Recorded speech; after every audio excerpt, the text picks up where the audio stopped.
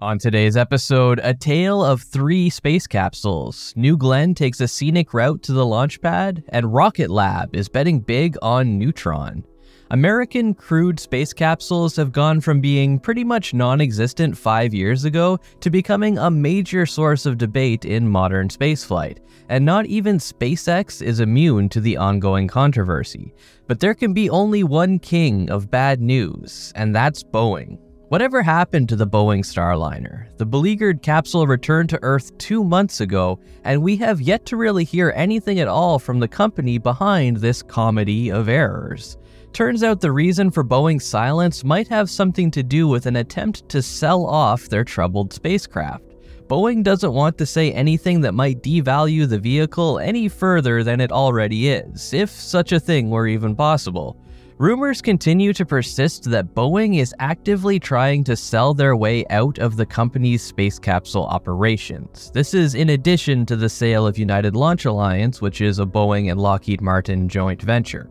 Although according to a report from Wall Street Journal, the one thing that Boeing intends to maintain is their stake in NASA's moon rocket, the SLS, which for its part has flown once so far without any issues at all, though it somehow managed to cost like $5 billion just to do that, which Boeing was able to pocket for themselves thanks to a cost-plus contract system.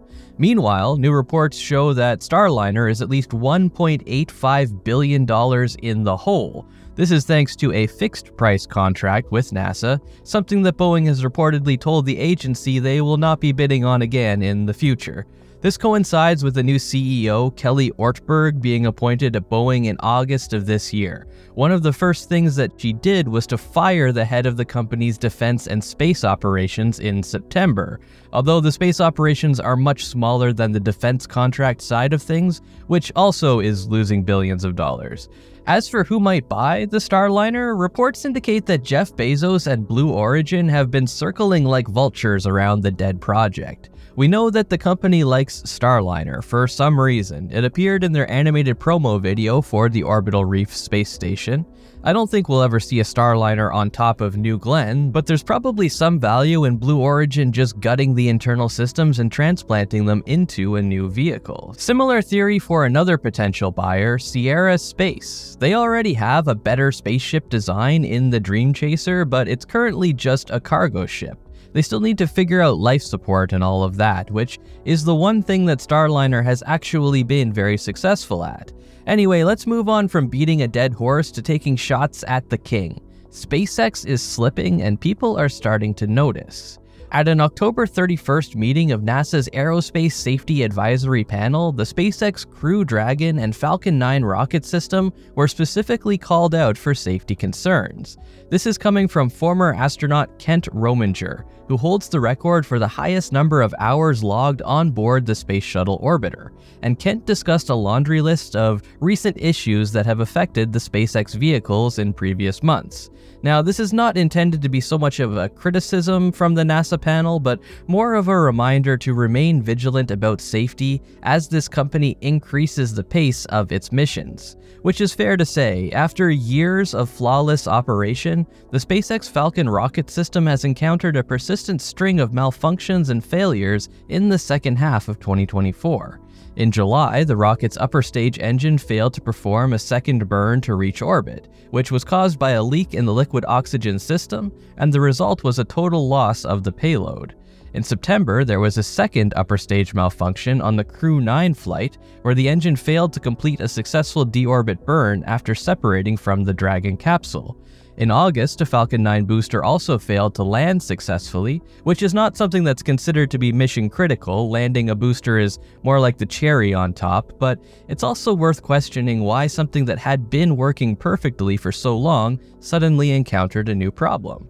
And then, in the return of the Dragon capsule with NASA's Crew 8 astronauts on October 25th, the Dragon's parachutes had a slight anomaly, with one of the 4 lagging slightly behind the others as they deployed to slow the capsule. Now, no one is saying that any one of these single incidents is anything to worry about on their own, but Rominger did say, quote, When you look at these recent incidents over the last handful of weeks, it does lead one to say that it's apparent that operating safety requires a significant attention to detail as hardware ages and the pace of operations increases. Both NASA and SpaceX need to maintain focus on safe Crew Dragon operations and not take any normal operations for granted. For their part, the safety panel appears to have rightly attributed the increase in anomalies to the simultaneous increase in operational volume. No rocket system has ever flown as frequently as Falcon 9, not even close, and the use of the SpaceX booster is still increasing at a pretty rapid pace. Now, let's talk about an example of a vehicle that has only flown one time, yet still managed to have an even bigger problem than anything that SpaceX has ever experienced. NASA's Orion capsule returned from space in 2022 with these big gnarly holes in its protective heat shield. This was only revealed to us back in May, and now the space agency has revealed that they know the reason why the material failed, but they won't tell us. At a meeting of NASA's Advisory Council in August, we were told that an independent review team had completed its analysis of the heat shield erosion, but no details were revealed at the time. It wasn't until October 28th at a meeting of the Lunar Exploration Analysis Group when a follow-up question was answered about the findings of that investigation, with a NASA administrator saying that those reviews had determined what caused the additional char loss on the heat shield. The administrator in NASA's Exploration Systems Development, Lori Glaze, told reporters, quote, "We have conclusive determination of what the root cause is of the issue. We have been able to demonstrate and reproduce it in the ArcJet facilities at Ames." Okay, great. So what was the cause then? Glaze replied, "I'm not going to share that right now." Okay, so when will we share it? When it comes out, it will all come out together. So stay tuned on that one. Now let's switch directions to talk about the biggest unknown on the launch schedule this year, New Glenn. Blue Origin has taken a significant step forward with its massive New Glenn rocket, rolling it out to the launch pad at Cape Canaveral for the first time. But with just 2 months left in 2024, the big question remains, can New Glenn take flight by the end of the year, which was something promised to us by Jeff Bezos himself. Let's take a closer look at what this rollout means and why it matters. Moving the first stage of New Glenn to the launch site isn't just a transportation milestone. It's one of the rare few signals we've received that the rocket is actually getting close to its much-anticipated debut launch. Interestingly enough, moving a rocket this large to its launch pad was harder than you might think. Although Blue Origin's rocket facility is only a few kilometers from Cape Canaveral's Launch Complex 36, the massive size of New Glenn required the rocket to take a 37-kilometer route to get there.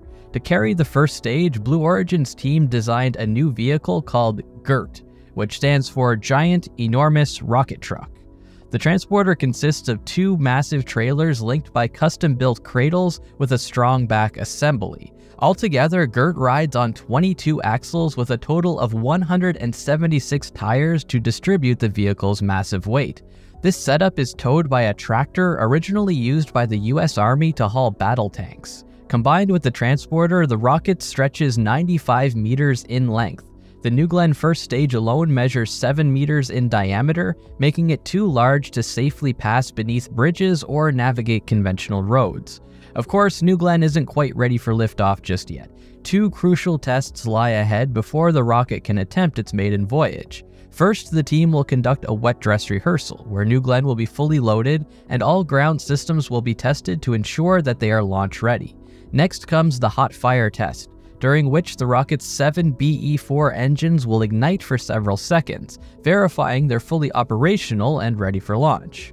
Jeff Bezos, Blue Origin's founder, is pushing hard for New Glenn's debut this year, but the schedule is very tight, and there's no guarantee that the tests will proceed flawlessly. So could New Glenn still make it off the ground by year's end? SpaceX's first Falcon Heavy took over a month from rollout to launch. That's about the closest comparison we can draw, and if Blue Origin can follow a similar timeline, an early December launch might still be within reach, but only if all the tests go as planned. In the coming weeks, we'll be watching closely to see if New Glenn meets these final milestones. To be honest though, the new rocket that I'm looking forward to even more than New Glenn is the Rocket Lab Neutron, and according to a new update this week, the medium-lift reusable launcher is on track to fly before the end of next year. Rocket Lab CEO Peter Beck revealed that the company will be bidding Neutron for the next phase of US Space Force national security space launch contracts. The big requirement would be that Neutron must be ready for its first launch by December 2025, and Beck says that Neutron can deliver. Rocket Lab has presented Neutron as a reusable medium-lift rocket that would be able to deploy 13 metric tons into low Earth orbit, while recovering the first stage booster with a propulsive ground landing. This would put Rocket Lab in direct competition with SpaceX and their Falcon 9, which is not a bad thing. It's almost universally good to have more economical rockets in the game. The Lane 1 missions that Rocket Lab is bidding for are considered to be more tolerant to risk, and intended to facilitate faster launches of less sensitive payloads. This is a much different category than the heavy-lift, high-value payloads that are currently being granted to Falcon Heavy, New Glenn, and Starship. But the demand for these Lane 1 national security payloads is expected to grow quickly in the near future. Like we said before, Falcon 9 is already very heavily leveraged, and it's not immune to failure. Having a second, medium-sized, reusable booster would provide much-needed redundancy, and in addition, the market for space launch services is only getting bigger. With the futures of ULA and Blue Origin very much uncertain at this point, Rocket Lab is the only company besides SpaceX who are regularly flying payload to orbit, so they deserve a bigger seat at the table. Of course, we have yet to see a Neutron test article, but in August, Rocket Lab reached a significant milestone when it conducted the first static fire test of the Archimedes engine, which is fueled by methane and liquid oxygen. The test took place at NASA's Stennis Space Center in Mississippi. Beck noted that Rocket Lab has continued to produce the engines for Neutron's qualification campaign, saying, quote, "We are running engines just constantly." It's kind of interesting to note that the qualification testing campaign is taking place at a former Virgin Orbit facility in Long Beach, California, which Rocket Lab acquired following that company's bankruptcy filing. Rocket Lab is constructing Neutron's first launch pad at NASA's Wallops Flight Facility in Virginia. The company says they are in the process of working with the FAA to secure a launch license. And Beck couldn't help but get in a jab against his competition here, telling reporters, quote, "Contrary to some others, we have a really fantastic relationship with the FAA." We'll see how it goes.